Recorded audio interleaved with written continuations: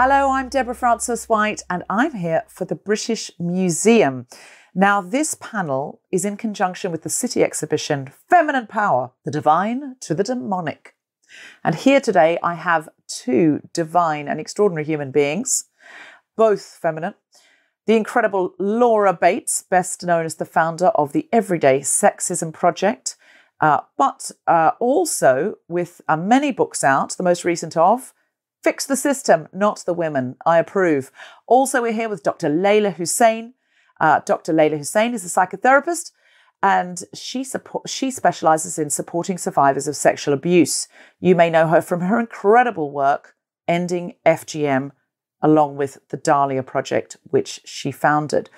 So today we are going to be talking, inspired by this extremely brilliant exhibition from the demonic to the divine, Feminine Power, but about contemporary issues, because we are in an extraordinary time in history.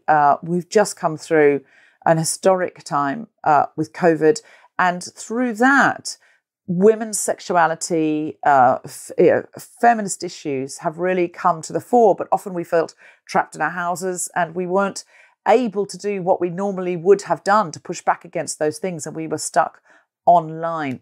So I would love to throw this open today to Leyla and to Laura. Let's kick us off.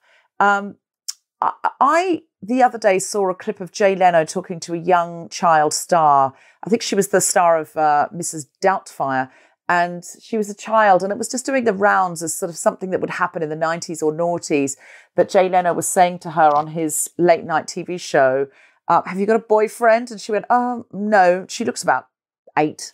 And she goes, oh, no. He goes, you hesitated, you have. And she's like, no, I just was hesitating because I've got boys who are friends, but I didn't really, know what you meant. And he was really pushing her. And we were all talking about that just as I think Dawn O'Porter posted it and said, God, those times, which were so recent and so burned into our minds, really were a time when red rings were around the cellulite of women on the front cover of every magazine. Gail Porter's naked body was projected onto the House of Commons without her permission, without payment, in order to promote a lads mag, which she had agreed to be on the front of. And children were consistently, heterosexually, have you got a boyfriend, sexualized on television. Do you feel, let's start positive, we've made strides, and have we come a long way? Is there anything positive you can tell us, Laura? I think we've certainly made strides in some ways. I think that we have incredible activists to thank for that, civil rights activists, feminist activists who have fought so hard to change things. And of course, we have made progress, and that's really important to celebrate. But I also think it's fairly depressing to think how recently, for example, we've seen the Deputy Leader of the House of Commons accused of crossing and uncrossing her legs in Parliament to distract the Prime Minister. So those days of this kind of obsession with reducing women to their sexuality and focusing on that above all else really doesn't feel like it's changed a great deal at all. I think that era that you were describing had such a formative impact on so many of us growing up during that period. I think things like the tabloids counting down, for example, to the 18th birthdays of celebrities like Emma Watson and Charlotte Church, journalists lying on the floor to try and photograph up her skirt the night that the Olsen twins, yeah. And then those women subsequently being blamed while she was wearing a short skirt, so she was asking for it. And with that as well, I think if you look even as recently as looking at the absolute social media storm, for example, around Amber Heard, has anything really changed? Not very much. See, I think you're right. So much more needs to change. But also, I interviewed Millie Bobby Brown on my podcast recently, star of Stranger Things, and she really came of age. She started that show when she was about 12. And the thing that she said she wanted for her 18th birthday was to come on The Guilty Feminist and talk about growing up in that spotlight, because she said she'd come to rely on The Guilty Feminist as a way to make sense of that experience. And she became a TV producer so young. She's completely taken the power seat.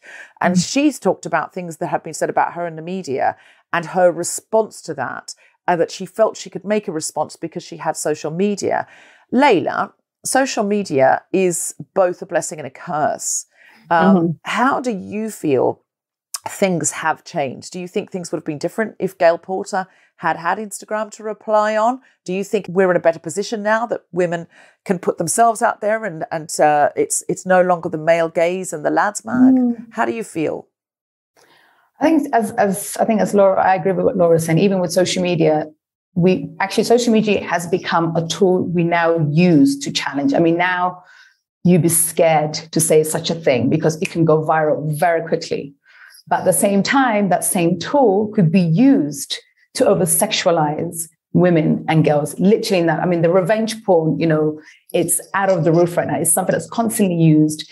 It's in your face. So great tool, social media, but it's still not monitored in a way, especially where women are protected. And maybe if I add another layer to this, especially where Black women feel very unprotected in that space. If I use, for example, the R. Kelly case, for many, many years, people were on social media saying these girls are locked up in a house. But the comments is very different to when the Me Too movement happened. There was sympathy, the world came together, but that same sentiment wasn't the case on social media for Black women. So for maybe for white women, social media has kind of worked and it's been on their best side. But for Black women, that's still a big struggle. I mean, even with my current work around female genital mutilation, I'm still dealing with people tagging me of a girl being cut or mutilated or a woman with a razor, just to kind of make a point. So that's not a safe way to use social media. But again, that's sexualized and it's fetishized. I guess there's a lot of fetishization that also happens in these spaces around women, especially Black women. Yeah. If we gave you the feminist magic wand, Leyla, what would you do? What would you see change? Oh, how long do we have? I would absolutely, I would kill the disease called misogyny and patriarchy. I think that's where this all stems from. People always ask me, do you think violence against women is ever going to end? And sadly, my response is always, we're challenging it, but it's very difficult when you have a system that allows for women to be abused. We have a legal system that doesn't protect women. Recently I was meeting with colleagues in Somalia and Somaliland, and they said to me, oh no, we don't even have a law that protects me from domestic violence or just being discriminated against. That's the world we're living in, globally. So for me, I mean, that's if I had a magic wand, for me, patriarchy / misogyny that would be the first thing I would try to get around. I mean, there's so much, but for me, that stems from all these issues women and girls are facing. It's living in that, I guess, infested space of misogyny and patriarchy. And given we don't have a magic wand, Laura, what can we do practically? And I sort of want something small and accessible that our audience of viewers today who are watching this in the future can think, yeah, there's some steps I can take. Whose job is it? Whose responsibility is it? And who might it fall to if whoever whose responsibility it is doesn't step up? And what can we do? Well, it's the responsibility of gatekeepers and people in positions of power.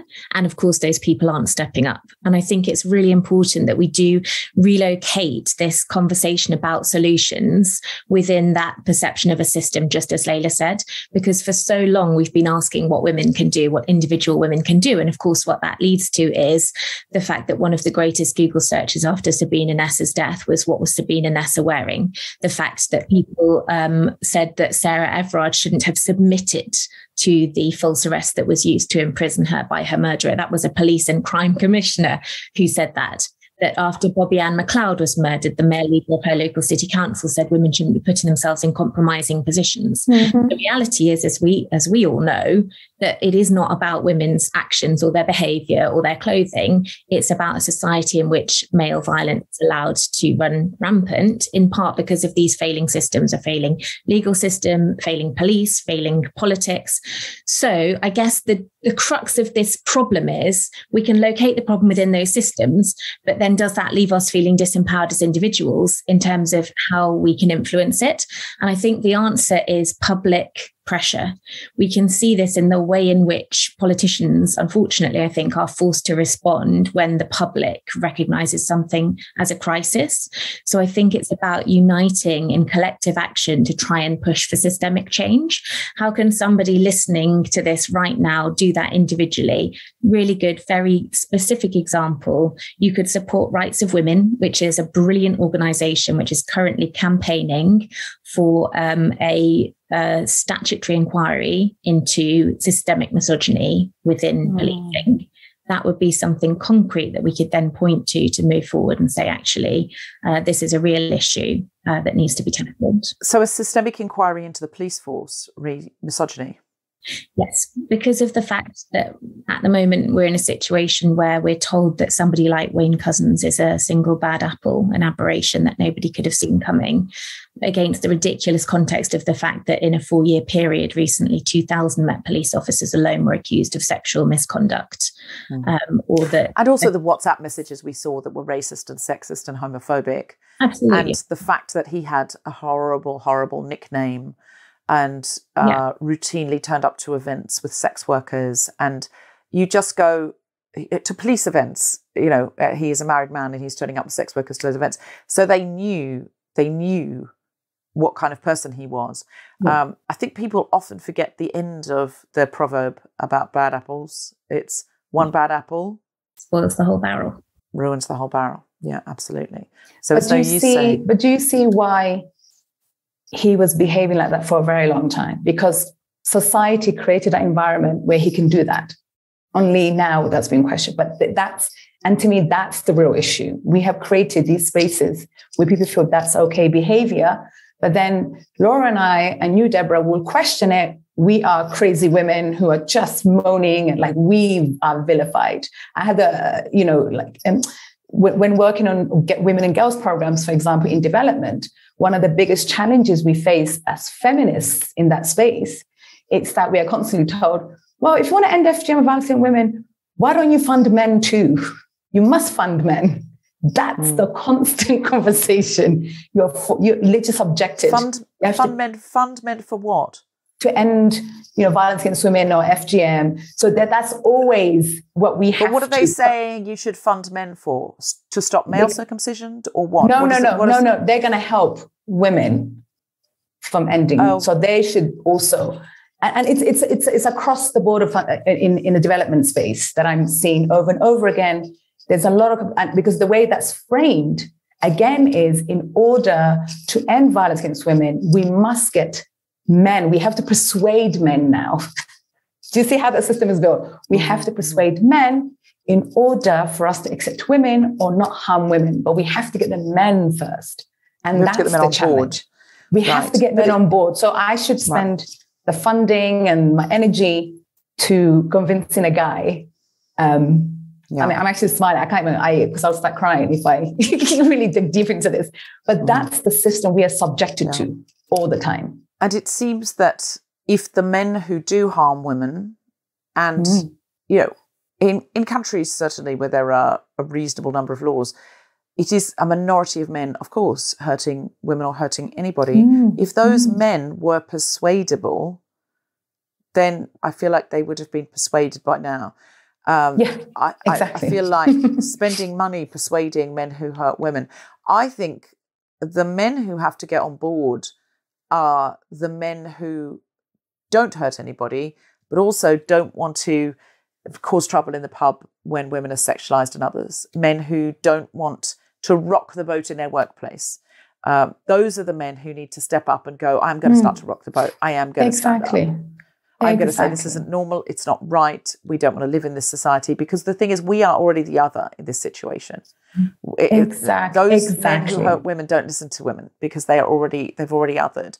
I do think, though, my mental health has got a lot better since Me Too, because whereas in that era of red circles around cellulite and, naked women being projected on the House of Commons and so forth, whenever I complained, just like in comedy, for example, I'm a comedian. Whenever I would complain in a green room and say, that's not cool, something would happen, or the man before I would go on would do really horrendous material that was so explicit and disgusting and degrading about women, and sometimes violent. If I would say anything, it would be like, you've got no sense of humor. If you can't hack it, if you can't take the heat, get out of the kitchen.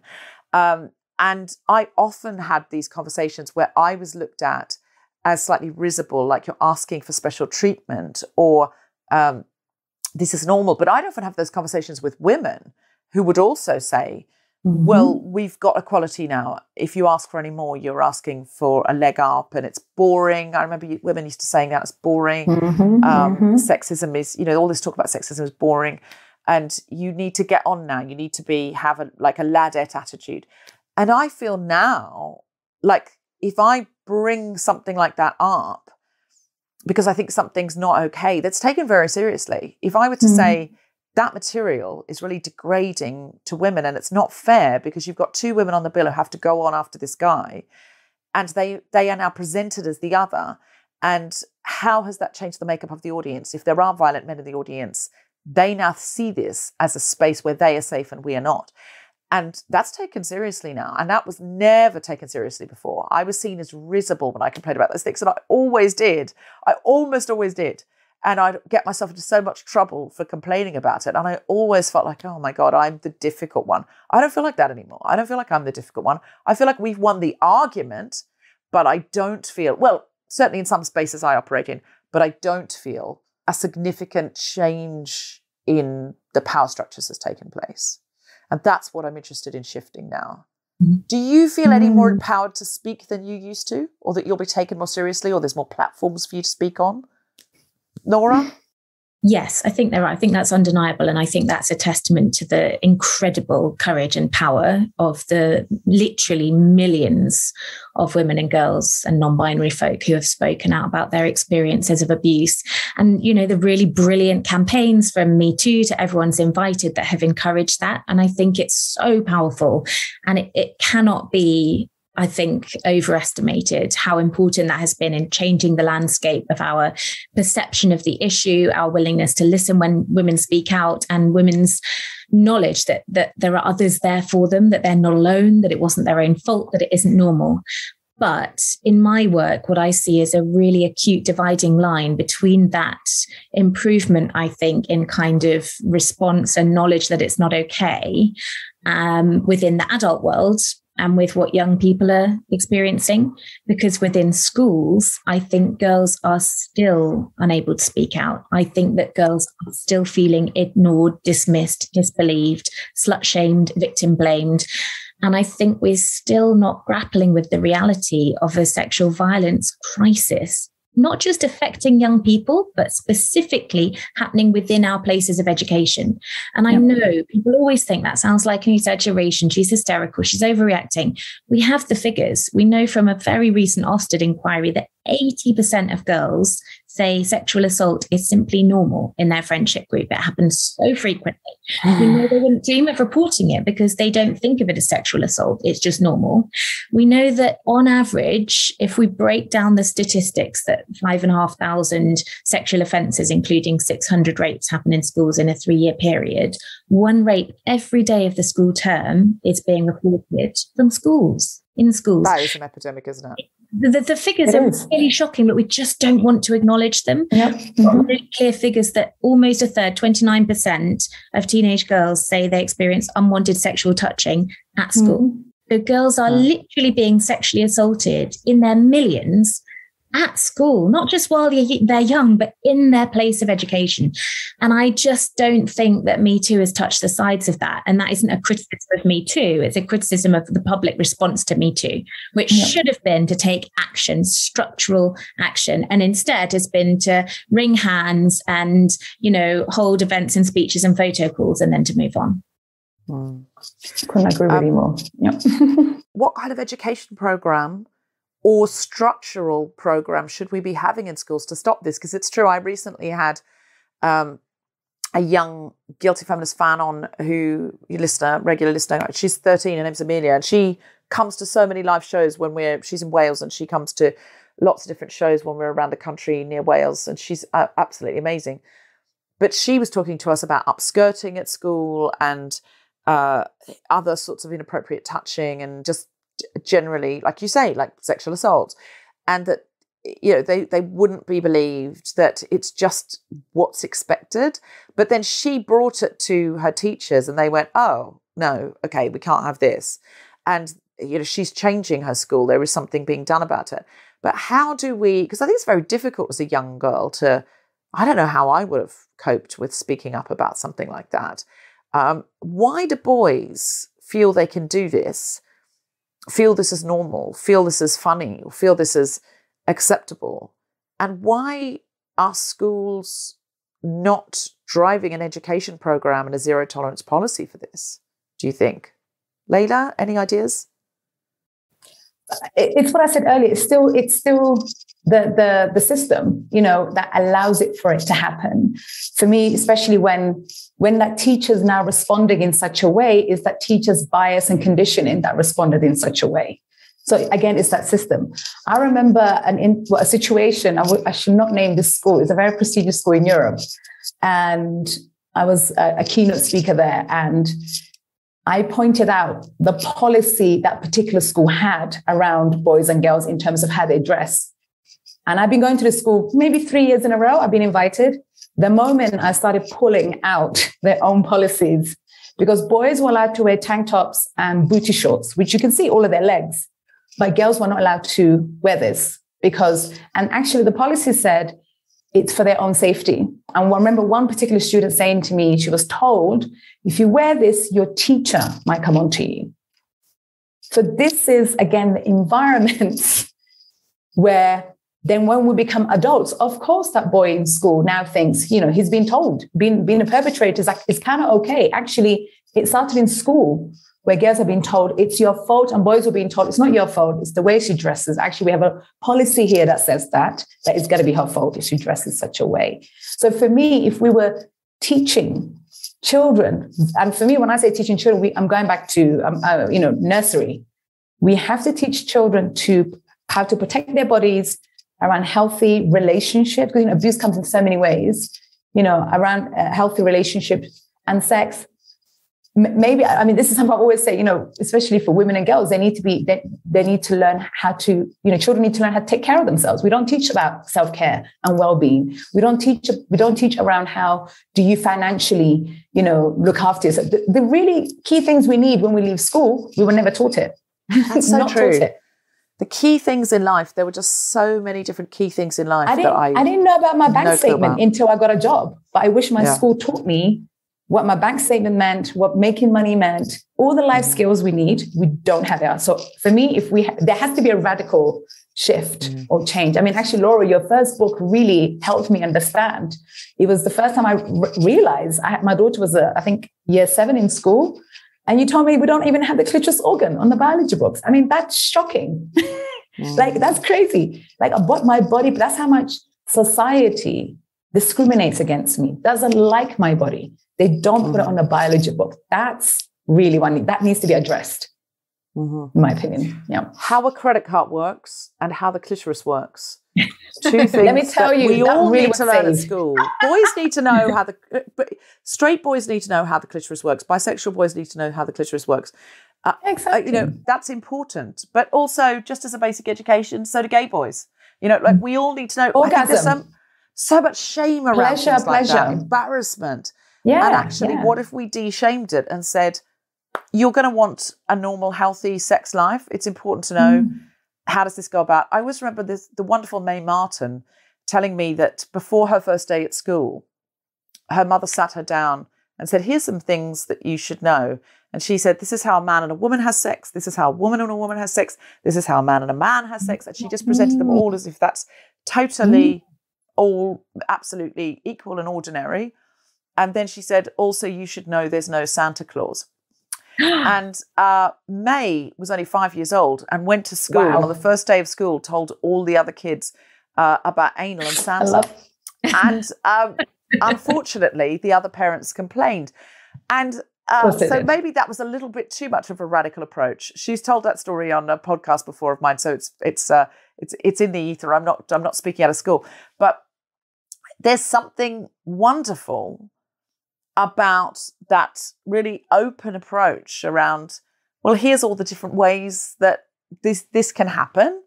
And some of the ways that you can have sex can produce a baby, and some can't, and some can produce great pleasure, and some will more likely produce pleasure for one partner, and some can give you an STD, and this is how you protect yourself against that. But all of these ways are just ordinary ways that people find pleasure when they're grown-ups. And I think that if we did that, but if we also had a real eye for consent, things would be different. Mm-hmm.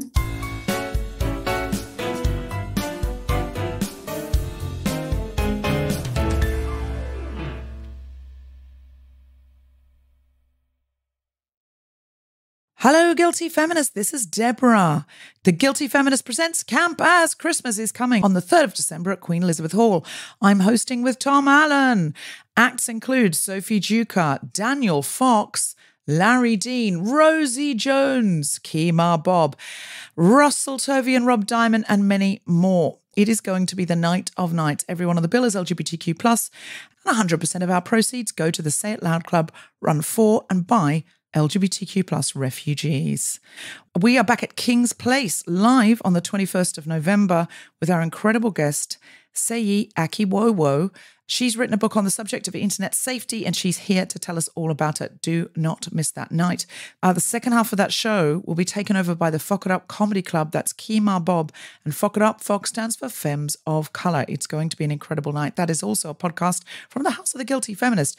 If you could do me a favour right now, go to wherever you get your podcasts and subscribe to or follow the Fuck It Up Comedy Club podcast and the Media Storm podcast. The Media Storm podcast, which is new from the House of the Guilty Feminist. Media Storm was only in their second season. They've already won a number of awards, including a gold in the British Podcast Awards, and they're now nominated for a British Journalism Award as Best Interviewers. I really, really recommend that you give them a listen, because they're interviewing the people asked last, giving voice to the voiceless, and they're doing some very, very interesting journalism. We are also at King's Place on the 14th of December. We'll reveal our guest for that soon. For more information and to book, go to guiltyfeminist.com and click on live shows. To support the podcast and get ad-free episodes, go to patreon.com/guiltyfeminist. And if you could pop over to iTunes and give us a 5-star review, you can review any latest episode. You can review every episode if you want. We would really appreciate that. Would help.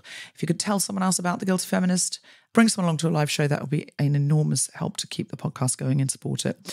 And now back to the podcast.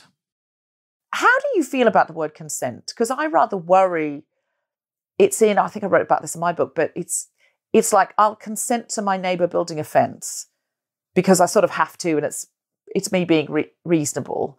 But that doesn't sound like I want a fence. It sounds like I'm consenting to my neighbour putting it on the edge of my property.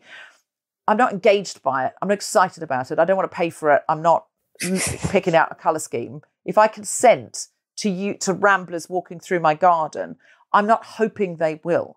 Do you feel like there's a better word than consent?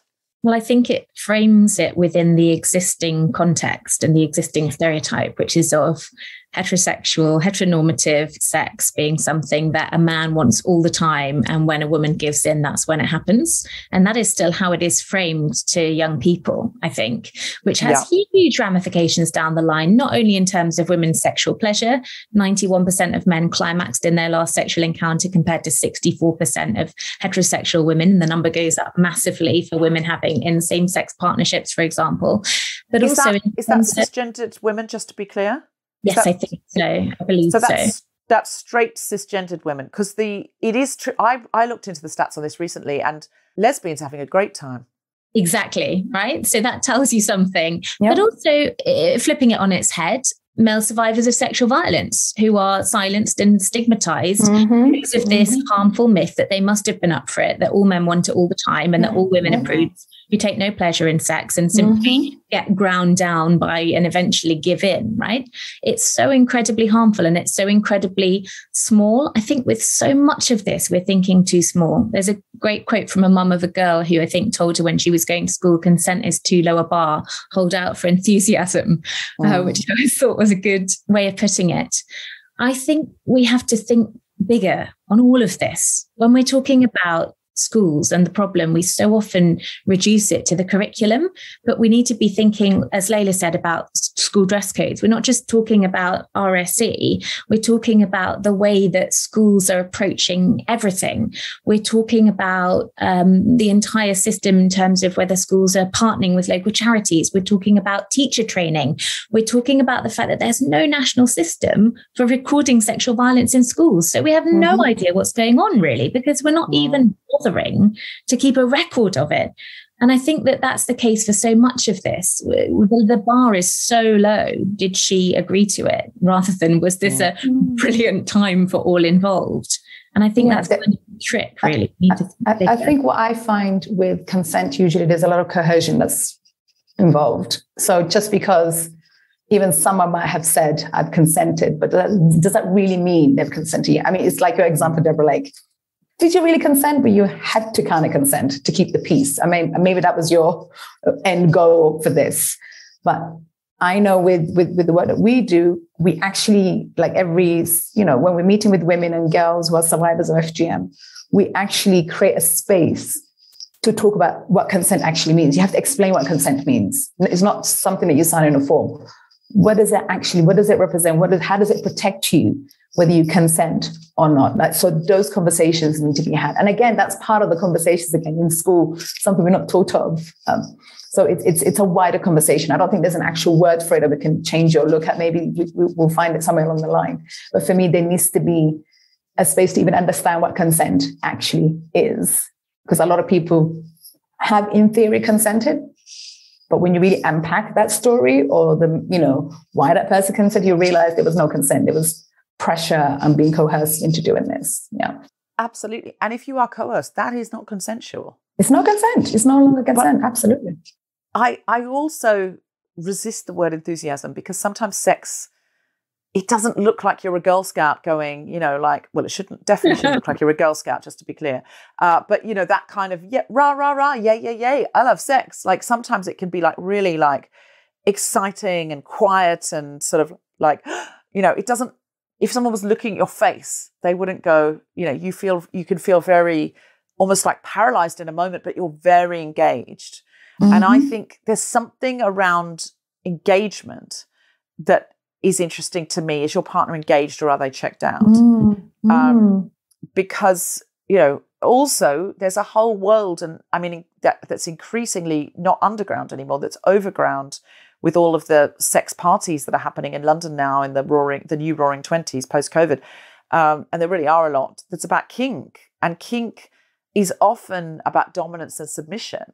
And the kink community, interestingly, is a place where there's so much more like pre-existing consent, because you have to say, this is what I like, this is what I don't like, these are the safe words, this is what you might see on my face if I'm resisting using a safe word because I feel too much in the moment and I don't know how to say the safe. So much has to be laid out. And I've talked to people who've said to me, who go to places like Crossbreed, which is a sex party that goes on in London where there's a lot of this kink and very open, very queer, very inclusive, genderqueer. There's a lot of people who say, oh, I much prefer that world because the wham, bam, thank you, ma'am, Tinder, hookup, everyone does it the same, don't they? Heteronormative, missionary position, is that there's no discussion because it seems weird to go, and how do you like to sex? How many minutes of foreplay? And it's like, well, it's not really like that. But discussion around what you like, how you like to be touched, how you like to be spoken to, all of those things is so much more dynamic in the kink community. And it doesn't always look like enthusiasm. Yeah, I think we're talking there, aren't we, about a context of communication and a context of power. And I think there's a lack of communication and a power imbalance within that kind of heteronormative, porn-inspired, often an online porn is a whole area that we haven't talked about yet, Tinder kind of culture. And I think perhaps that's what we're seeing very differently within some of those other communities where communication is just so much more a part of the whole process, and that immediately restores the balance of power to all parties involved. And it is very much about power imbalance. I think, particularly with young people, there is this sense of it being something that has to be done in the way that they've seen online. And what we're seeing online, we've seen some really great research from Durham University recently, Professor Claire McGlynn and others, which found that if you look at the most mainstream, easily accessible porn websites, so you're not talking about specific fetish sites or kink sites, but very much kind of mainstream, the sort of thing a kid might find if they type in the word porn or sex and click on the first link, then an 8 of those videos on the front page are showing women being raped, women being coerced, abused, otherwise illegal sex acts. So what you see when you're in schools is it is completely normal in schools for me to hear kids of 12 or 13 saying things like rape is a compliment, really.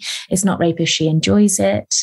You hear kids of that age saying, well, you know, I didn't realize till I watched a video a boy showed me on the mobile phone that when you have sex, the woman has to be hurting and crying. I went to a school where my God, this is horrific. No, Laura. This is very common. It's very common. So common. Going to a couple of schools a week, and it's hard to communicate to people how extreme the picture is and how normal it is for them, for the kids. For example, I was in a school where they'd had a rape case involving a 14-year-old boy, and a teacher had said to him, "Why didn't you stop when she was crying?" And he'd looked straight back at her and said, "Because it's normal for girls to cry during sex." Because that's what he'd seen online. And I think that's where the communication gap really This doesn't shock me anymore. Because I don't think it's about censorship. I don't think it's about stopping online porn. I think it's certainly about changing the culture that's reflected in online porn. But I think more than anything, it's about communication. If we don't talk to kids about sex, when 60% of 14-year-olds have seen online porn and a quarter are 12 or younger when they first see it, they are going to assume that what they see online is what sex looks like. And if what they see online is misogynistic and horribly shocking to me, Laura. It's horribly shocking. I'm not a porn person. I don't watch porn, but how do we, we had someone on the show not long ago who's aiming for ethical porn and feminist porn and those kinds of things. Like, we can't put the porn genie back in the bottle, and arguably in fourth wave feminism, it's not something we want to do because people make their living in that way, that it can be a healthy expression. Lots of feminists I know watch porn, and that's a normal part of their life. I don't know how I feel about it, but I have certainly been had complaints when I have on the Guilty Feminist podcast, for example, and I think this is going out as bonus content, so if you're listening, I've heard your complaints that if I haven't said enthusiastic, warm things about porn, people have said, look, you're sort of sex shaming. How do we then manage pornography so that the artists are protected and treated well, so that normal expressions of what's normal, so that a wide variety of sexual expressions, human sexual expressions, can be catered to, but that we are not training adolescents and people who have access to the internet before adolescence that violence against women or men or non-binary people is normal or okay. What do we do? Leyla, Laura, help me. Laura and I might sound like two broken records, but I think it goes back to our education system. I think, again, young women, teenage girls are feeling of, thinking this is okay behavior because we are still in that, we are creating these environments where this is okay. Actually, Laura, I'm not sure you hear this, actually girls who are not part of these activities are bullied. If you're not part of it, if you stand up for yourself, you're bullied. So there's actually, so now we have environments where girls don't even have a choice but to be part of this.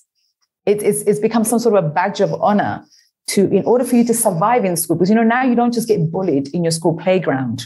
You get bullied in your social media platform. So you don't have a break from the bullies like we used to. We could go home and then not deal with them.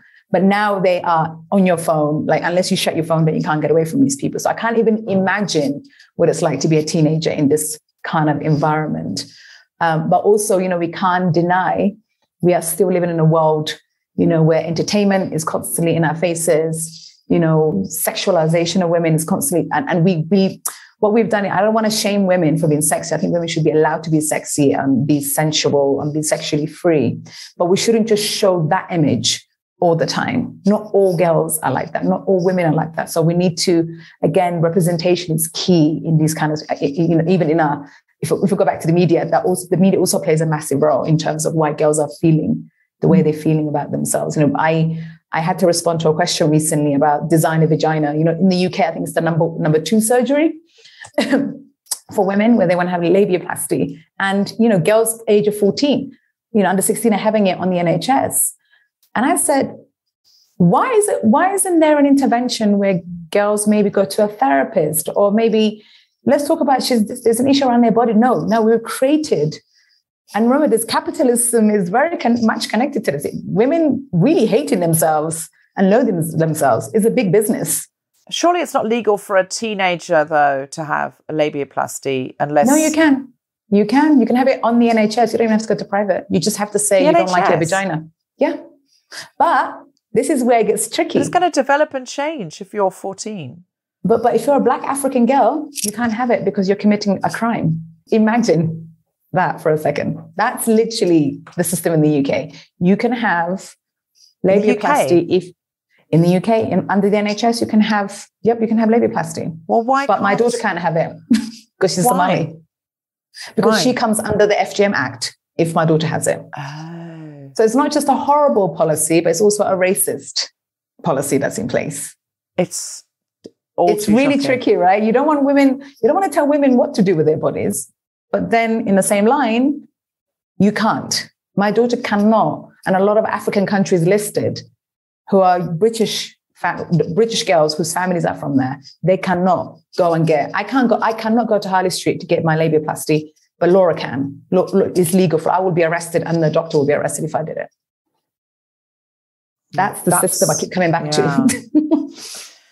But it's interesting because there's a huge pushback against trans people who experience body dysphoria, who want to change their bodies so that the outside of their bodies look more like the inside of their bodies. But nobody's talking about this. The same people campaigning against trans people who, having modifications to their body because of body dysphoria aren't campaigning against girls changing their labia because of body dysmorphia, presumably. So I do think we need to look at what is going on there, but presumably, again, it's just porn. I honestly don't know, and this makes me sound naive, I'm sure. I don't know what my labia looks like compared to other people's, really. Like a bit. I've brilliant online projects for that. What I mean, it just looks to me like a good example of the genre. I've seen other women's. It's not that I haven't seen anyone else's, but it's not like do you understand why? Is there a part of you, I never looked, so I won't look, or there's an anxiety around it? No, I just don't really know what I'm looking for. I just think looks like a vulva. Like I don't, yes, I have seen other women's vulvas, but it's not like I'm going to turn up. Like, I guess I do compare myself to other people in unhealthy ways and I try not to, because I was raised in a patriarchy and I walked past a lot of bus stops that had Jennifer Aniston or Jennifer Lopez on them, and I'm thinking, oh, my hips should be smaller or whatever, and I try and get rid of those toxic ideas. But I just don't have a spectrum in my mind of like, this is what your labia should look like. I don't want that. I don't want it. I'm not going to go around comparing and contrasting. It's just seems to me to be a wild project. It's like my labia work perfectly well. Why would I want to change them? It's one of the biggest businesses right now. You can just go to you can go to a spa to have your vagina tightened if you wanted to. It's like a small procedure. Yeah. Labia is one of the fastest growing cosmetic procedures. Really good literature that links it clearly to young people seeing online pornography, in which women are extremely unlikely to have pubic hair. So you're seeing very clearly what's going on, and they are extremely likely to have unstereotypical, very small, very symmetrical, very quote unquote neat vulvas, which young people then become distressed that theirs don't look like, because what they're seeing in pornography isn't an accurate depiction of diversity. And, actually, we can't really talk about online pornography and the impact without also talking about within that, the extent to which even the titles that you will see on those front pages massively hyper exoticize Black women, dehumanize Black women, in which they emphasize hypersexualized stereotypes of, for example, submissive Asian women. And this stuff has such a massive real world impact. We hear from women writing into the Everyday Sexism Project, literally explaining the impact that has had on their daily lives. A Black woman who was in a job interview and the white woman who came out before her had a perfectly normal interview. She went in and the male manager who was interviewing her just out of the blue started talking about his fantasies of what he described as exotic Black women and how he'd like to have sex with her. In extreme, I think, iteration in the shootings in Atlanta, where the suspect said that he was trying to take out temptation and was visiting massage parlors where Asian women worked. It has such an impact on women's lives, but we're just not really talking about it. And actually, I think it's broader than online porn in itself. I think it's also about a context of internet literacy for young people, because it's not just that young people are seeing these images online and thinking, okay, that's what sex is and that's what I'm expected to do. It's also that they are seeing those particular versions of sex in the context of an online world, which is also teaching them that white men are the real oppressed victims of today's society, that false rape allegations are rife and good men everywhere are losing their jobs. I was in a school very, very recently in the last couple of weeks, and a boy in the front row who was 13 years old put his hand up at the end and said, what about all of these false rape allegations that are ruining men's lives? It's happening all the time. And he said it with such conviction. And I said, really? How do you know? And he said completely confidently, I saw it on TikTok. And it's all very connected. And it's such a massive landscape, I think, that whenever we talk about any one of these things in isolation, we're kind of missing the broader context, which is that young people's entire view of women, really, from social media and revenge pornography and what they're seeing in terms of online porn, but also what they're seeing in terms of online misinformation, is having a massive impact in a really far-reaching way. And we're just not really joining those dots. Laura, do you see an impact from the educational work you're doing in schools? What are the outcomes? So there's, again, both anecdotally and statistically, there's really, really good evidence that robust, extremely high quality, age appropriate sex education has a massive positive impact. It reduces, for example, STIs and unwanted pregnancies. In terms of the schools that I go into, when you go back to a school year on year, a kind of box ticking 1 hour talk once and then we're done and dusted approach isn't necessarily beneficial. But if you see a school where they are taking a whole school approach, where they're training teachers and they're talking to parents and they're involving young people in a conversation about what needs to change in the school culture, and they're addressing things like the school dress code and what kind of sports kids play, and they're letting young people start their own feminist societies and explore this stuff for themselves, and they're doing peer mentoring and tackling it at a really systemic level, the change is so dramatic. There's one school in particular, when I first went in, the atmosphere was so toxic that when I walked out onto the stage to give the talk to about 400 kids, all the boys had prearranged in advance and they all started wolf whistling in unison when I stepped out on the stage, all of them together. When was that? So this was probably about 6 years ago. And in the Q&A at the end, they were so hostile and the questions were so exclusively about women lying about rape and the gender pay gap being a myth, that one member of staff, a female member of staff, stood up and told them that she was a victim of sexual assault and walked out of the room in tears. It was so toxic.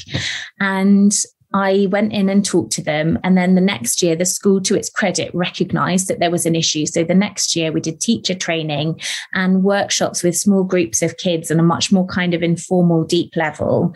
And then a group of very brave kids decided to start a feminist society. And some of their posters were ripped down. And there were only about 5 or 6 kids that came to the first meeting. And we persisted and we started doing it at different levels and crucially earlier. So I started talking to the younger kids at the ages of 7 and 8 years old, old instead of much later on. And the next year I went back and there were 20 kids in the school FemSoc. And yeah, there were some hostile questions and misinformation swirling around, but there were also a few kids asking what they could do to change things. And the first time I went to that school, not a single girl put her hand up or said anything in the Q&A. And when I went back the third year, there were girls saying, well, actually, this is my experience, and feeling that they could talk about it. And it wasn't until the 5th or 6th year that I went back that it really felt like the atmosphere in that school had changed, because I saw it as a systems problem and not a one-off. And I just think the attitude... Well done you for going back, because a lot of people, I think, after that experience would never have gone back. So you saw that as well. There really is a problem here. I'm really needed, rather than I'm never going back there again. I was treated horribly, which is absolutely incredible. But also, Laura, it's not like the government doesn't know what they should be doing. They do. They know Laura exists. You know, for years, the Department of Education had many opportunities, and they still have, to hire someone like Laura to really help them set the agenda on our school curriculums. It's there. She did it. So it's not like they don't know. They know. But again, if you go back a little bit, dig deep a little bit, the reason there's so much resistance to what Laura's approach, it comes back to religion. I think we need to name that. I think religion's always, while we come back to, well, we can't teach this, we cannot have this, because, you know, it's against so-and-so's religion. I mean, look what happened in the US recently. Like, women's bodies were literally fundamentally came back to people's religious belief. Mm-hmm. So there is that too. It's not like they don't know what they should be doing. They know. They know who Laura is. You know what Laura's been, you know, Laura's been very, you know, they know who you are, Laura. Like, and I've seen, I mean, sometimes I don't watch some of the comments on your page because it's so triggering, because it's really difficult to read that, especially when, you know, we're allies, and just seeing that, watching someone be subjected to that. And our government knows what needs to be done. The answer's already there. We don't need to come out with something new. But fundamentally, it comes back to religious people not wanting our education system to change because they need it to be a certain way so it fits into their narrative. I mean, I also know some religious people who work very hard at this kind of stuff as well to try and fight along with the good fight. I think there's a fundamentalism. And I also know some not at all religious people who are unbelievably misogynistic and callous about these things. But I have no doubt now that we have a female prime minister that everything will be fixed within a very short period of time. In Liz we trust. She means to go on by abolishing the women part of Minister for Women and Equalities, which seems like a really positive start, doesn't it? Yes. Reputational damage as well. There are teachers out there I know who are working their socks off and doing so well and working so hard on this. But there is this institutional resistance. There was a video that went viral a few years ago of a group of boys on a bus in a university hockey team chanting about miscarriage and about assault. And it was a racist, anti-Semitic chant as well. And some girls at that uni filmed it and put it on YouTube because they just wanted people to know what they were dealing with on a day-to-day basis. And the video went viral. And a while later, I was invited in to speak at the university by a very passionate and angry young female lecturer. And after I gave my talk, these 3 girls approached me and they said, listen, can you help us? And I said, what do you mean? And they said, well, we were the ones that filmed that video and we put it on YouTube and we just wanted to start a conversation about the issue. But as far as we know, the boys in the hockey team haven't faced any kind of repercussions, any kind of punishment. But we have all 3 of us have been threatened with suspension for bringing the university into disrepute. Wow. That is the level of the situation that we're dealing with. That is truly shocking. Rather brush it under the carpet for fear of being seen to have a problem than recognise that this problem is everywhere, and that actually what would be proactive and positive would be to deal with it and to support young people who are inevitably dealing with it everywhere. That's truly shocking. So much of what you've both told me has shocked me today. Can we, as we have to wrap up very soon, can you tell me something hopeful, Leyla, something you've got going on where you go, here's a little bit of hope, here's a little bit of positivity, or here's a little bit of not toxic. I'm not asking for toxic optimism or toxic positivity, no. But I know that you're both doing incredible work and you have both made significant lasting change to our society. So if you've got anything going on that we can either get involved in or that you feel hopeful about. So one thing I'm really excited about, it's being part of the team that's leading the global movement on ending FGM right now. This is in Africa. I think people have an assumption about Africa, which is a dark place. It's horrible, but actually Kenya has one of the biggest feminist movement I've ever seen in my life. Like, I'm really excited. I'm part of this group of women and being in this space. I'm feeling safe. So Africa, especially in Kenya, we've seen FGM is seen as a form of violence. They don't want to have the conversation about culture, or religion, or tradition, and this is violence against African girls. So I'm so happy that we're getting to that, we're framing it in that way. And one thing I'm very proud of, and I know change, as much of the precedent we've shared today, but I have a 20-year-old daughter who she did face those things, but the way she dealt with it, the way she hasn't taken on board when men are sexualizing her, she puts them in their place very quickly. They're the perpetrators and not me. So this sense of feeling I can talk about this openly without being shamed, that absolutely gives me hope. And I guess maybe deep down, that's all I want for girls, I absolutely agree with you, Leyla. The way when I see these Gen Zs, and they have so much more confidence than I have ever had. And certainly at that age, they know so much. They're autodidacts. They've taught themselves. They teach others. Absolutely. They're whole in themselves, and it's impressive to see. Laura, anything that you feel hopeful about or that we could get involved in? Yeah, I think there is a fight back going on, and it does give you hope. In fact, we know that around 300 new feminist societies have been set up at schools in the UK in just the last few years alone. Absolutely. Every week I'm going to schools where girls are coming and saying, can I ask you a few questions because I want to start a campaign. I want to set up a feminist society. When I was at school, I don't think I or my classmates knew what feminism meant. We are seeing generation of young women who are ironically portrayed as these wilting snowflakes, who are actually the most courageous, brave people I've ever met, exemplified by Soma Sarah, who's recently got her book out about Everyone's Invited and her movement. We've got women like Seyi Akiwowo, whose new book about how to stay safe online is taking the fight to social media platforms to try and tackle the systemic side of online abuse.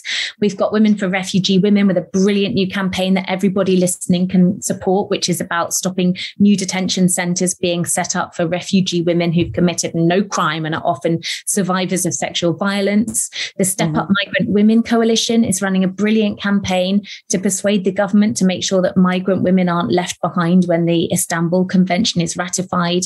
These are all current campaigns, along with brilliant organisations like the Centre for Women's Justice and Rights of Women, who are running this campaign about statutory misogyny and policing. So any one of those, there are petitions you can sign, there are donations that you can make. Those organisations are taking the fight to the system, and we can all support them. Now I'm feeling like I've heard the worst, and I am galvanised for the best.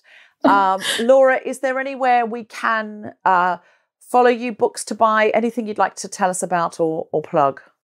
Yes, you can follow me at Everyday Sexism on Twitter or on Instagram under my own name. And my book, Fix the System, Not the Women, hopefully offers some positive solutions to some of what we've discussed today. Get involved. Laura Bates has got a bunch of books that you can buy. And certainly this latest one sounds absolutely incredible and like something we all need to read. Leyla, anything to plug? Follow me at Leyla Hussein on Twitter, and the Africa-led movement that I mentioned called the Girl Generation. We really want African movement to really have big allies. So if you follow the Girl Gen, so that'd be great. Thank you so much. And thank you so much to the British Museum. If you didn't manage to catch the incredible Divine to the Demonic Feminine Power exhibition, it was truly something. If you are listening to this in Australia, you will be able to see it in Canberra at the National Museum there. Make sure you follow the British Museum, sign up to their emails and see what else they're doing, because they've always got incredible things going on. Thank you so much to the British Museum for having us, and a huge round of applause for Laura Bates. Woo! And Dr. Leyla Hussein. Yay! Thank you. I've been Deborah Frances-White. You can follow me at The Guilty Feminist or at DFDubs on Instagram, or at Deborah FW or at GuiltFemPod on Twitter. There's 300 episodes or so of The Guilty Feminist for free, or you can buy my book. Please buy it from someone who pays their tax. Thank you so much. We've had a really wonderful time today. I've heard some things that have really shocked me and sobered me, but also some things that have inspired me and evoked action in me. I hope you have too.